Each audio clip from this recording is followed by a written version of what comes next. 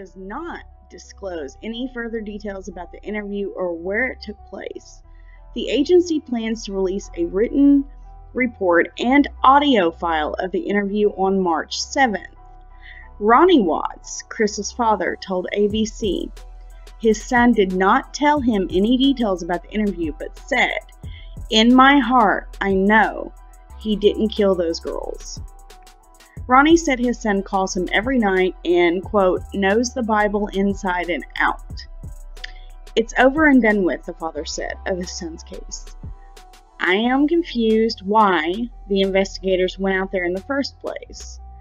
So I did a video of the doorbell footage that everybody else has posted. And this other channel, Sherry Weiss, she actually is stating that this is her footage. Even HLN used her footage. Yeah, it's a load of crap. And so I appealed the strike, and it was rejected. Even though it was public domain, she is still stating that that is her footage. I'm not sure how she's getting away with this.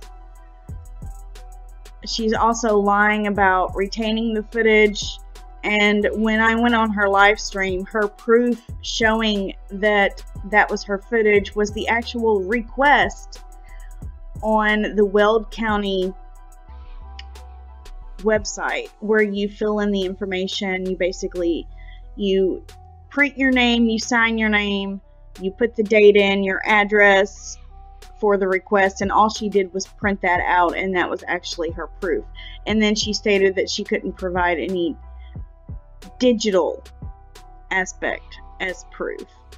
So, Sherry, you know, you're really not doing anybody any good by keeping this going.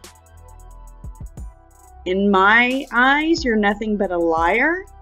You did this for greed, and even posting 2 videos of the same footage to try to confuse people on your YouTube channel, that, my friend, is very deceiving. You're trying to trick people, putting 2 different thumbnails, 2 different videos, 2 different dates. I don't even understand how you're still on YouTube. Your whole attitude about this sucks. You show why you're doing this. You're very greedy. You try to say that you are of God, and by lying and then striking other people and then stating in an email, "Oh, I'm not going to take anybody else's footage down because then that would look like the footage is not mine," and it is. Well, actually, you did reverse some strikes, and you chose whose videos you decided to take down. You picked and chose who you wanted to strike.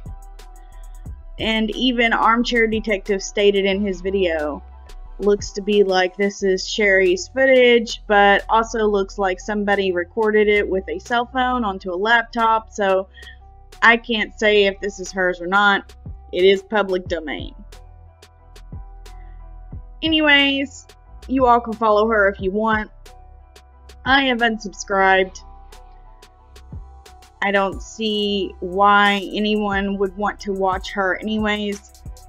I'm not telling anybody to go and thumbs down her videos. Just, you know, if you choose to watch her, go right ahead. But she has shown to me who she really is and why she is doing this.